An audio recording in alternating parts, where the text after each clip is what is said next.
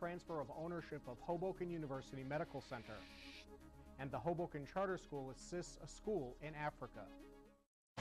Jeff Hennig, Sherry Carabin, Hudson County from a local angle. This is Cablevision's Neighborhood Journal, Hudson News Edition. Good evening.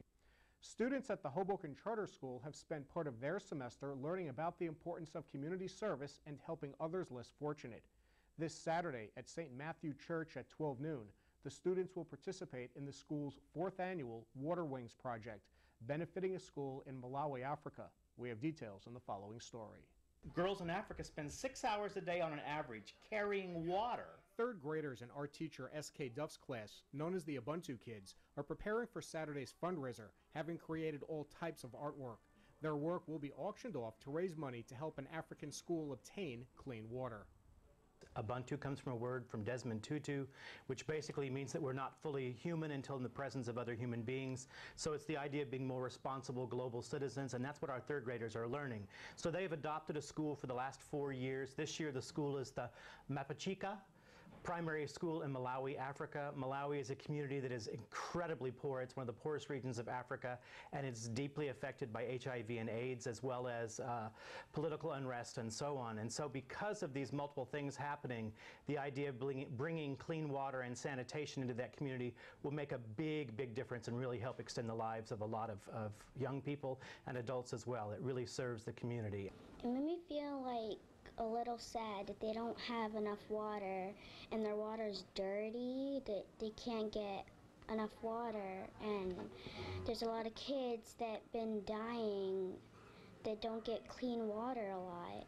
The first hour is a carnival where the kids have created all kinds of water-based booths. You can fish for water conservation facts and prizes. There are relay races where you carry 5-gallon buckets to understand what it's like if you were a girl in Africa that would spend, several hours a day carrying water that would weigh usually on an average 5 gallons and that kind of thing, and it would take, several hours. Girls have to carry water for several miles, and boys get the education.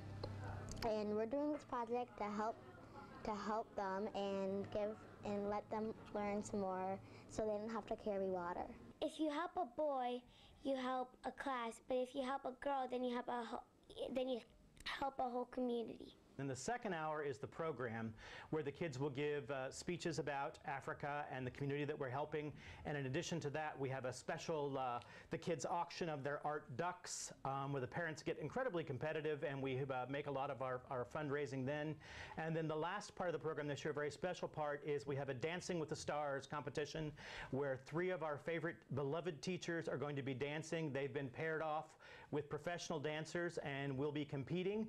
There's going to be a modern dance and a jive dance and a salsa dance that will all be water-based as well. The school hopes to raise about $3,000 to pay for a portion of a pipeline which brings clean water into the school, or to help pay for toilets.